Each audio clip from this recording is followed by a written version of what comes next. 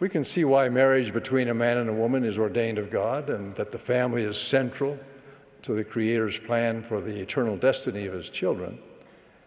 At the same time, we recognize that in the imperfect present, this is not the reality, or even a realistic possibility for some. But we have hope in Christ. While we wait upon the Lord, President M. Russell Ballard reminds us that Scriptures and Latter-day Prophets confirm that everyone who is faithful in keeping gospel covenants will have the opportunity for exaltation.